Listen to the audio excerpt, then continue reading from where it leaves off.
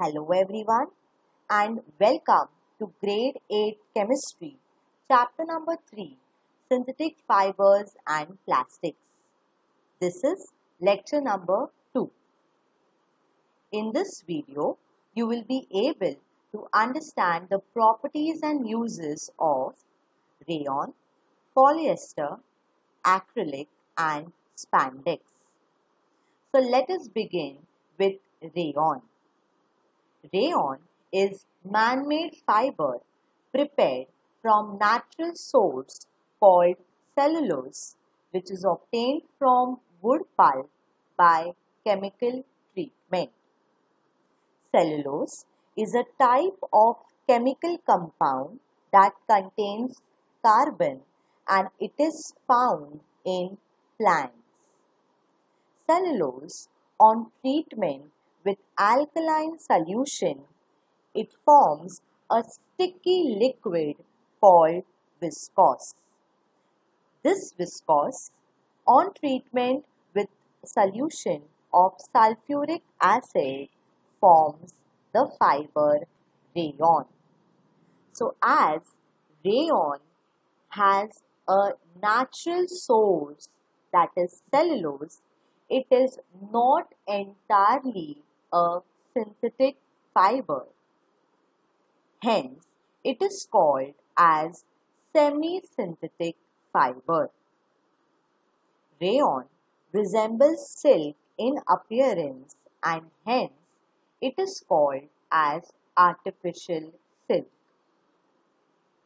Let us proceed to the properties of rayon.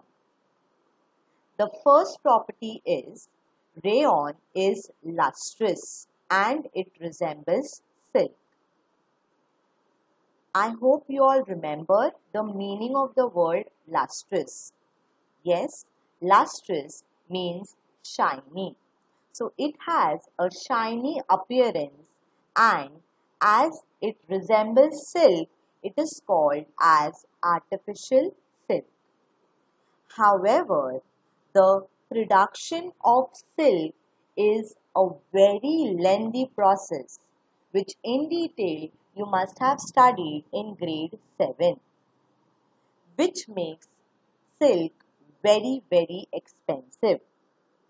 But rayon is cheaper to silk and hence it can be considered as an alternative to silk. The next property is it is highly absorbent and does not insulate body heat. Highly absorbent means it absorbs sweat or body oils that are secreted and it does not insulate the body heat, means the body heat is not trapped inside the fabric. In short, air can easily pass through this fabric which makes the body cool. It is soft, comfortable and drapes well. The meaning of the word drapes well is we can easily fold this fabric rayon. Hence, these are the properties of rayon. Students, you can remember the properties by this word LADS. L stands for lustrous, A stands for absorbent, D stands for drapes well, and S stands for soft, comfortable. Now, let us proceed to the uses of rayon. Rayon is used either alone or in a blend with other fibers. A blend of rayon and cotton is used to make shirts, dresses, ties and home furnishings. Carpets are made using a blend of rayon and wool. So these were the uses of rayon. Now let us proceed to our next fiber, that is polyester. As the name suggests, polyester. Hence, the monomer is ester. Ester is a type of chemical compound containing carbon. Many esters, they come together to form a polymer called as polyester. Terylene, also called as dacron, is most popular type of polyester fiber. It is often blended with natural fibers to produce variants with improved qualities. For example, terylene is blended with cotton to make terrycot, which is more absorbent. Terylene is also blended with wool to make terry wool, which is warmer to wear. Now, let us proceed to the properties of polyester. Polyester is lightweight, elastic, and durable. Its fabric is wrinkle resistant and springs back to its original form when creased. It is non-absorbent. So as it does not absorb sweat, it is not comfortable to wear this fabric in the summer season. It is soft and drapes well. Now, let us proceed to the uses of polyester. As polyester is non-absorbent, it is used to make raincoats. Polyester in the form of terrycot is used to make various items of clothing such as shirts, skirts and dress material. This is a fabric which is made up of terry wool. Terry wool contains terylene and wool. Terylene is also used in making conveyor belts. These are conveyor belts. Mylar is a type of polyester film that is used in making magnetic recording tapes in audio and video cassettes and in floppy disk. PET, that is polyethylene terephthalate, is another type of polyester that is used to make beverage bottles, utensils and wires. So this was information about polyester. Let us now proceed to our next fiber, that is acrylic. Acrylic resembles wool in its warmth and softness. But unlike wool, acrylic does not absorb water.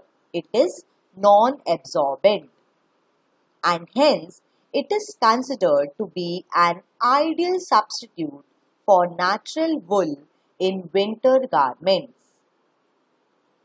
Acrylic is also known as Orlon or acrylan.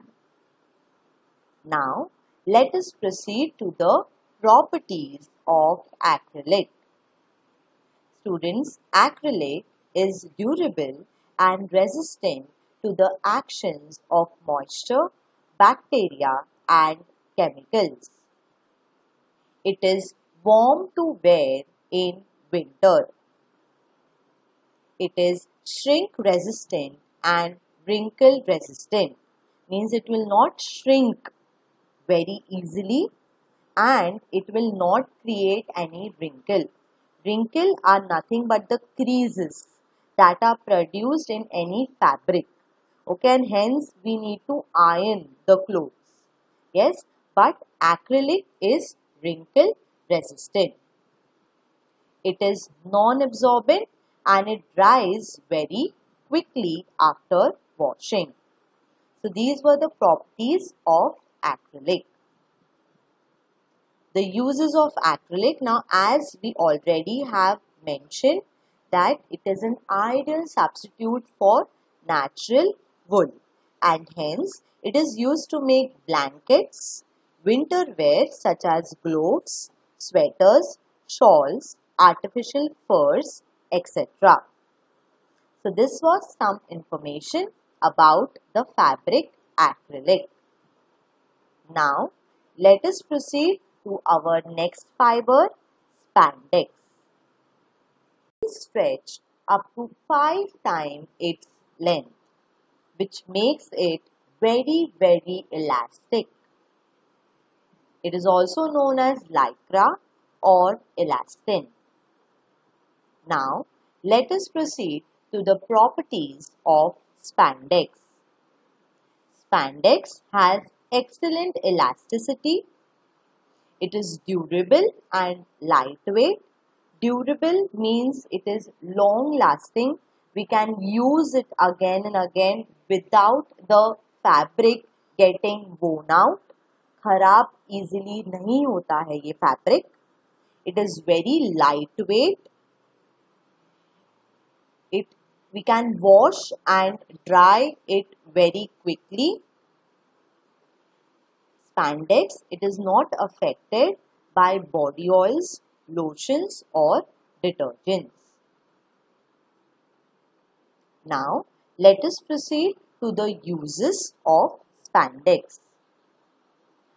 Because of high elasticity of spandex, it is an ideal outfit to make close-fitting garments which are snug yet comfortable. Examples of such garments are sportswear such as bodysuits, cycling shorts and swimwear. So with this, we complete the properties and uses of the 4 synthetic fiber, that is rayon, polyester, acrylic and spandex. So thank you so much for watching the video. Thank you.